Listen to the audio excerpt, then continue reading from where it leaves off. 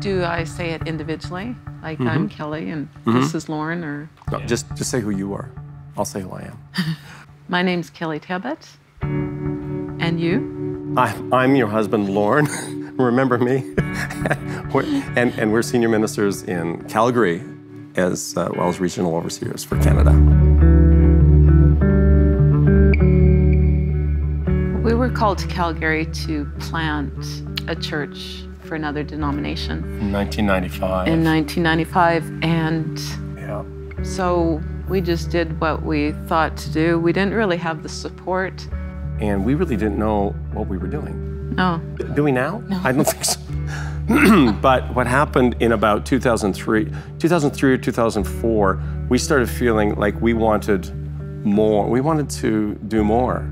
And that the Lord was calling us to like multiply and grow. And boy, when we found C3, it was like just perfect fit and perfect time. It was 2004, and that the first invitation, shook hands. I said, we're in. And then it took us 2 years to transition our church after that. But that adoption process was smooth as silk.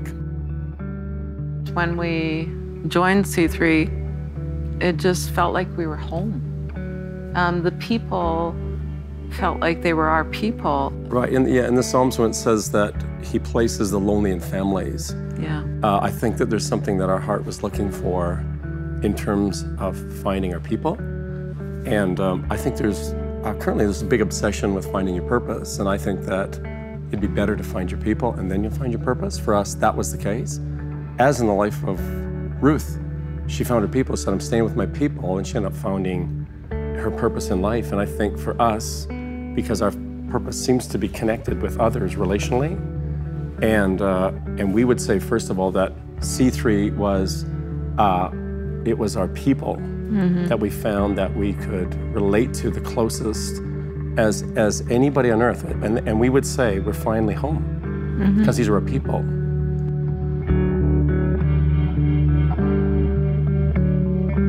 My name's Nathan, and I'm Lisa.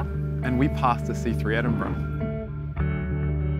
We've got one of our cultural personality points at C3 Edinburgh is a spirit and a culture of community. And our heart, and we talk about it all the time, is that people should be coming into our church community and feeling immediately at home. From the very first moment on the street, all the way up the stairs and into the place of church. It's our heartbeat, isn't it? We know Richard Green at C3 Church in Ryde coined a phrase, and it sticks with me, that the thing that kills a church planter is isolation. And so we committed ourselves to not be those people. We wanted to be connected in with our C3 family. So even from our first 6 months in this city, those years ago, we strategically moved around and met up with C3 pastors and C3 family around. We had a wonderful connection with Pastor Steve and Lisby at C3 Amsterdam, and we love them dearly still.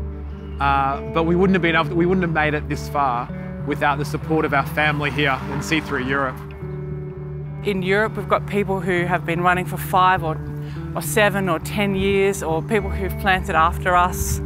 And there's this amazing solidarity that happens. It's not competitive in any way, I wouldn't say. We reach out, I have Skype phone calls with people, cry, totally done that. But just people taking the time to create a space where the authenticity in the relationship can be shown, the vulnerability, there's space for vulnerability in those relationships. You have to be able to talk about it as it is. And it's so hard, but so glorious. It's so rewarding and so painful all at once. Those feelings happen simultaneously, and you can't do it unless you're connected to people.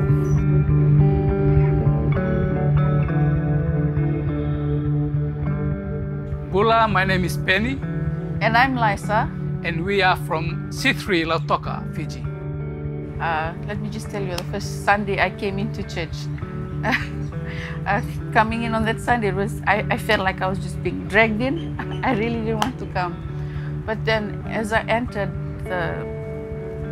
seeing the people smiling, they're welcoming us, and you could just tell the love was genuine. Sundays would go by, I started feeling this burden just lifting off me. I started fitting in. A friend of mine, she is a nurse by profession. She's part of the C3 Lautoka worship team. She came in and she invited me. God really ministered to me through that conference, the word that was given that day.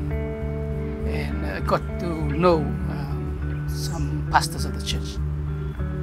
And something that attracted me to the C3 family was the genuine love that radiates from them, the genuine care that they showed me. That sort of captured my heart. And they started inviting me to the Connect groups, Bible studies that usually held every Thursday. From then on, my spiritual life sort of gained momentum. Before I came to the C3 family, I had actually been separated from my wife almost 1.5 years, 1.5 to 2 years.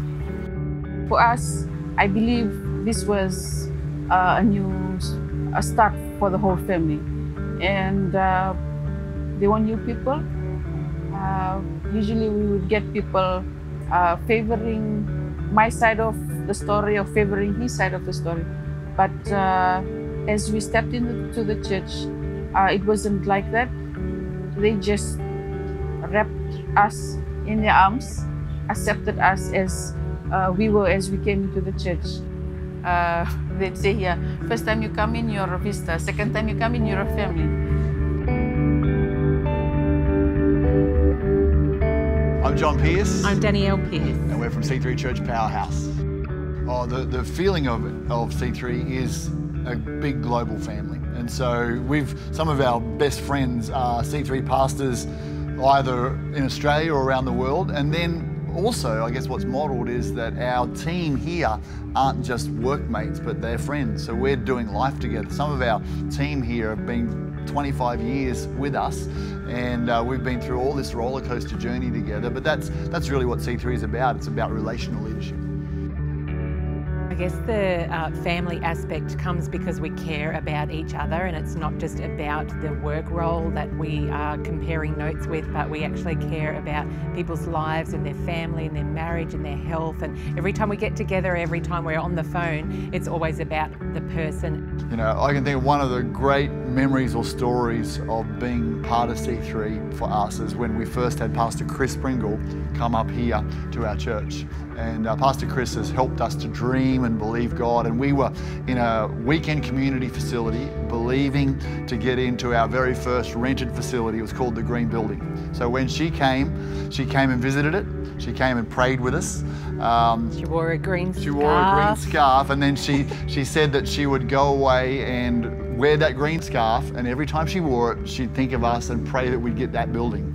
Well, it took us probably another 2 years, and she visited us another time. But what was awesome was that when she came back for the dedication of that building, God did a miracle. Pastor Phil dedicated it. She was there. She dedicated our little baby Gemma, who was also a miracle. And to me, that's that sense of where, although we're in different cities, we're with you, we're praying for you, we believe the best for you, and we celebrate with you. And we love Pastor Phil and Chris for really empowering us in our walk of faith. I think we've also learned to make our families a priority, so that we don't just sacrifice our families on the altar of ministry. We've really learnt to prioritise our marriage, to prioritise our kids, so that our kids grow up loving the house of God. And that's been something that's been modelled and taught and talked about a lot. My name is Kwabena, and I go to Hope City Church, Accra. I was born in a Christian home, so I would consider that as being a Christian. But in terms of starting to have a personal relationship, I would say about 3 years ago. coming to Hope City, the first time I entered Hope City, I just felt a warmth. I just felt family. There are people who walked up to me, were saying hello, were saying hi. And yeah, at the time just felt a bit awkward and in my face, but over time I came to see that this was not just a show, and this was really the heart of the people in the church. And when I think about it, the first thing that comes to mind is family. And I'm not just saying it, you know, just to impress, but it warms my heart when I think about coming to church. I remember when I was younger, maybe about 6, 7, I would hide under my table, my bed, not to go to church because I just did not like it. But to go into our world and just let the life and the glory that He brings to our hearts shine through for people to see. And I believe that a life that speaks about Jesus, a life that is telling people about Jesus, will do more than a podcast will. It will do more than a Sunday preach can ever do, because there's nothing better than a family to start making change in people's life. So I never really had a strong, intimate, vulnerable relationship with male figures until being a part of Hope City, Accra, and just starting to be committed, going to dinner parties. I've started to have relationships that have moved me out of my comfort zone. I never wanted that. I never really liked that, but now they are friends that I have that I can be vulnerable to. They encourage me, they push me, they challenge me, and I am accountable to. So I really value those friendships, and it helps to shape my day-to-day life and thinking, because these are men my age, my group, who are on a similar journey, you know, just a heart that is committed and trying to figure out what this whole relationship with Christ is about. I'm Greg. Julie. French. And we've been a part of C3 family now. This is our 38th year. And I've loved the journey of just being a part of what C3 has represented with Pastor Phil and Pastor Chris. You know, when people say, we're praying for you, they don't have to say, we're praying for you and giving you the detail of what the prayer is, but you feel the strength of the longevity of friendship, and you feel the power of that friendship purely because you know they are there for you. Theirs.